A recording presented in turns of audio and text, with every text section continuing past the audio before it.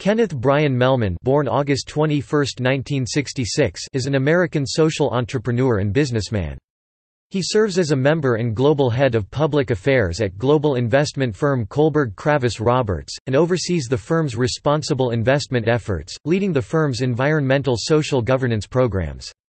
Prior to joining KKR, Mehlman spent a year as an attorney and partner at law firm Akin Gump Strauss Hauer and Feld. Mehlman held several national posts in the Republican Party and the George W. Bush administration. In 2000 he was appointed director of the White House Office of Political Affairs. Mehlman managed Bush's 2004 re-election campaign, and was 62nd chairman of the Republican National Committee from 2005 to 2007. In 2007, Bush appointed Mehlman to a 5-year term on the U.S. Holocaust Memorial Council. In January 2017, Mehlman announced that he would act as chairman of the Chan Zuckerberg Initiative Policy Advisory Board. In 2010, Mehlman came out as gay in an interview with journalist Mark Ambinder, making him one of the few prominent openly gay figures in the Republican Party. After coming out, Mehlman advocated for the recognition of same-sex marriage.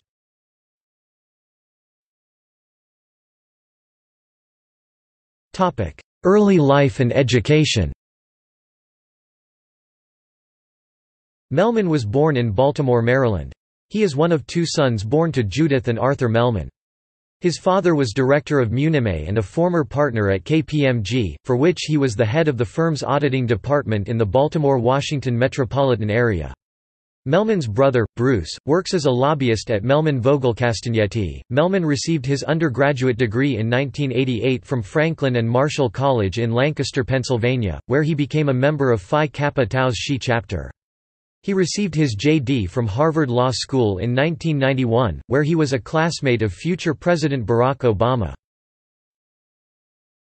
Career. Mehlman practiced environmental law at Akin Gump Strauss Hauer and Feld in Washington, D.C. from 1991 to 1994, when he became legislative director to Representative Lamar S. Smith of Texas's 21st Congressional District. Mehlman served as Smith's legislative director from 1994 to 1996, and then as chief of staff to Representative Kay Granger of Texas's 12th Congressional District from 1996 to 1999. Mehlman served as field director for the 2000 presidential campaign of George W. Bush. When Bush became president, Mehlman became director of the White House Office of Political Affairs. He managed the Bush re-election campaign in 2004. In January 2005, the American Association of Political Consultants gave Mehlman the Campaign Manager of the Year award for his management of the Bush-Cheney presidential ticket. Mehlman joined Kohlberg Kravis Roberts & Co. in 2008. He is KKR's global head of public affairs, helping assess and improve the companies in which KKR invests by engaging stakeholders and leveraging geopolitical and public policy trends. Mehlman also oversees the firm's global external affairs, including corporate marketing, regulatory affairs and public policy, and communications. Mehlman leads KKR's environmental social governance (ESG) programs for the firm and its portfolio companies. In addition to his role at KKR, Mehlman is a trustee of New York's Mount Sinai Hospital, Franklin and Marshall College, and Teach for America. He is a member of the Council on Foreign Relations, serves as chairman of the American Investment Council, previously the Private Equity Growth Capital Council, and is co-chairman of the American Enterprise Institute's National Council. He is also a trustee and board member of Sponsors for Educational Opportunity (SEO). Mehlman was appointed to the board of directors of the Sustainability Accounting Standards Board in June 2016. On January 10, 2017, Mark Zuckerberg announced on Facebook that Mehlman and David Plouffe would be joining the Chan Zuckerberg Initiative. Mehlman will chair the philanthropy's Public Policy Advisory Board, which he stated in his official Facebook post will consist of a diverse group of advisors and experts.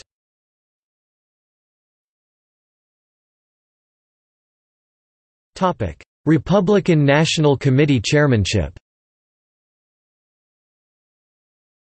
Mehlman was Bush's choice to replace Ed Gillespie as the chair of the Republican National Committee and was elected to the post on January 19, 2005. Mehlman announced after the November 2006 general election that he would not seek re-election to another term as Republican National Chairman. One of his top deputies, RNC political director Michael Duhaime, announced in December 2006 that he would become campaign manager for Rudy Giuliani's 2008 presidential campaign. Mehlman addressed the National Association for the Advancement of Colored People (NAACP) a full year before Bush addressed the civil rights organization.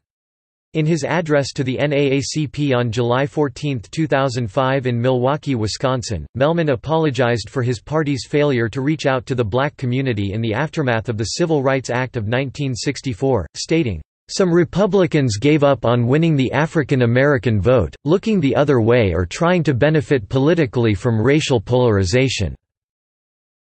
I am here as Republican chairman to tell you we were wrong."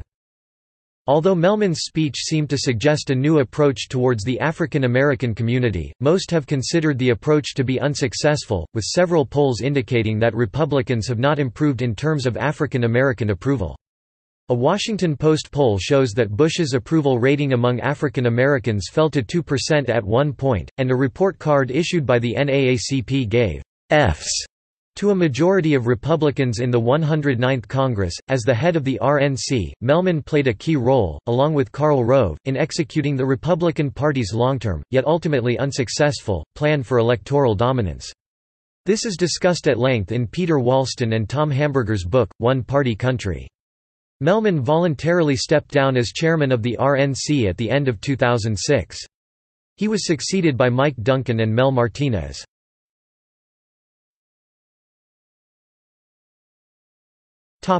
Phone jamming scandal. A democratic analysis of phone records introduced at the 2005 criminal trial of James Tobin, the Northeast political director for the RNC in 2002, shows that Mehlman made 115 outgoing calls, mostly to the same number in the White House Office of Political Affairs, between September 17 and November 22, 2002, when the Office of Political Affairs was headed by Mehlman. 24 calls were made from 9:28 a.m. the day before the election through 2:17 a.m. on the night after the voting, a 3-day period. Virtually all the calls to the White House went to the same phone number. In April 2006, Mehlman issued a statement on the matter, noting that his deputy for the Northeast states routinely discussed election business with RNC officials, and categorically stated that none of my conversations nor the conversations of my staff involved discussion of the phone jamming incident. Tobin was convicted on December 15, 2005, for his part in a plot to jam the Democratic Party's phones on Election Day 2002. However, this conviction was later overturned by a federal appeals court and Tobin was acquitted on all charges.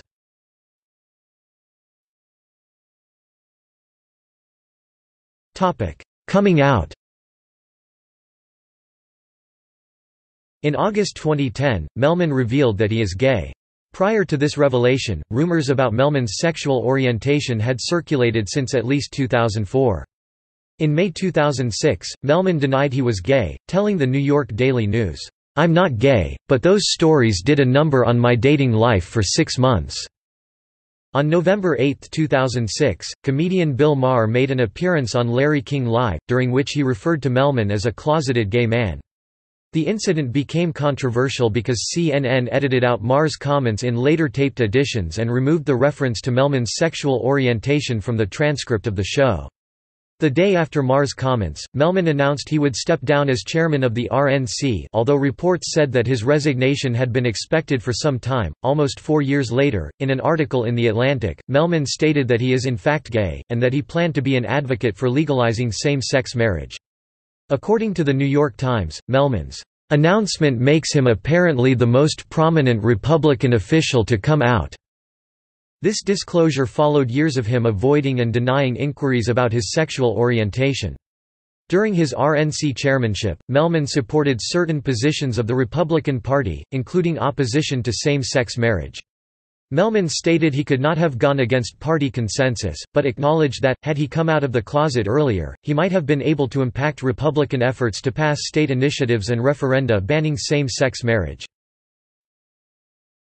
Reactions. Mark Ambinder, who interviewed Mehlman and wrote the Atlantic article, said that Mehlman's roles with the RNC and the Bush campaign coincided with the Republican Party's attempts to exploit anti-gay prejudices and cement the allegiance of social conservatives. A few commentators, such as Cenk Uygur and Michael Rogers, criticized Mehlman on The Ed Show, for having remained closeted about his sexuality while active in politics. Rogers has long advocated for the forced outing of closeted gay politicians who vote or advocate against LGBT interests. Some segments of the LGBT community expressed support for Mehlman. Dustin Lance Black, the Academy Award-winning writer of Milk, said, "Ken represents an incredible coup for the American Foundation for Equal Rights."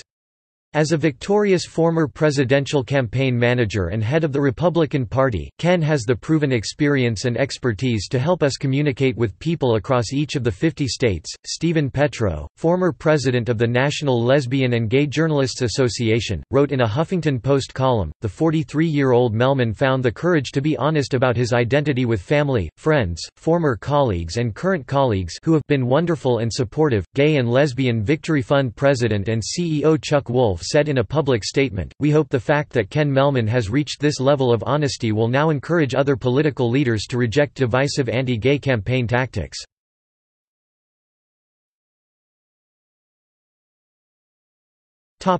Same-sex marriage advocacy.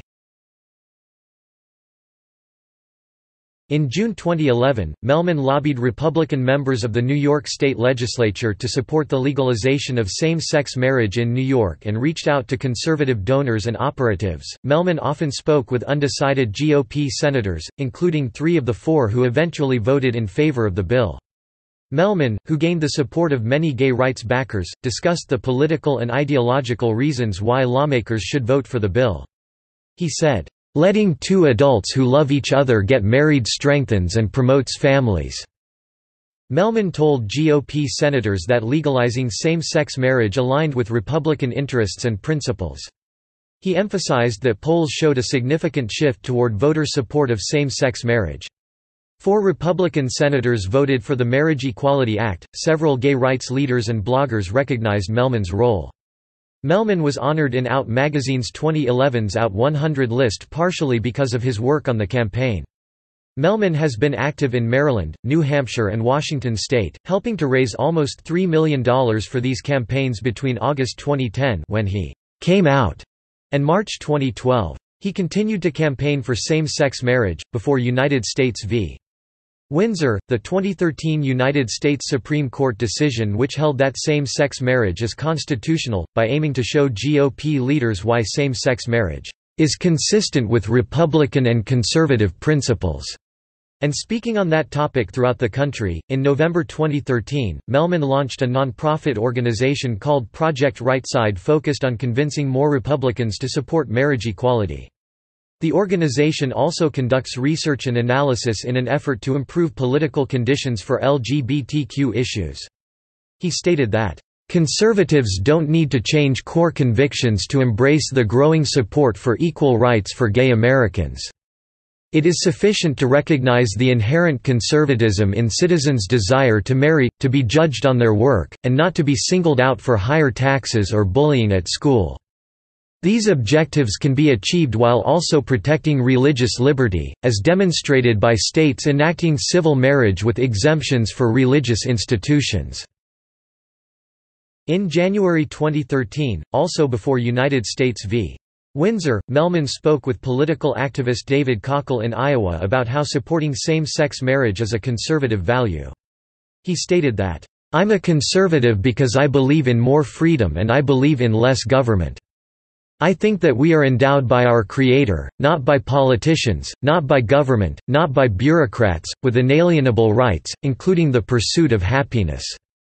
If you believe that, what could be more central to the pursuit of happiness than choosing the person that you love, that you have the right to marry?" In February 2014, Mehlman was a keynote speaker at the first campus-wide Harvard LGBTQ conference on the 45th anniversary of the Stonewall riots, where he was interviewed by Baruch Shemtov. He spoke during the closing remarks of the conference, stating, "There's nothing more powerful than coming out and being who you are."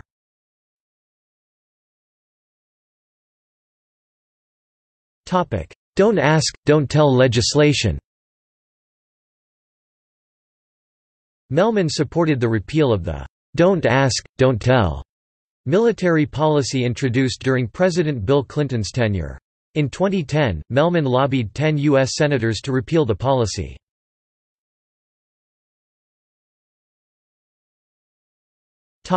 Amicus brief. In February 2013, Mehlman helped organize an amicus curiae brief to the Supreme Court in the case of California Proposition 8 signed by dozens of prominent socially moderate Republicans, including John Huntsman Jr., Meg Whitman, Ken Duberstein, Ileana Ros-Lehtinen, and others, explaining that they supported a constitutional right to same-sex marriage. According to The New York Times, Ken Mehlman spent months in quiet conversations with fellow Republicans to gather signatures for the brief. "We are trying to say to the court that we are judicial and political conservatives, and it is consistent with our values and philosophy for you to overturn Proposition 8," said Ken Mehlman according to the New York Times report.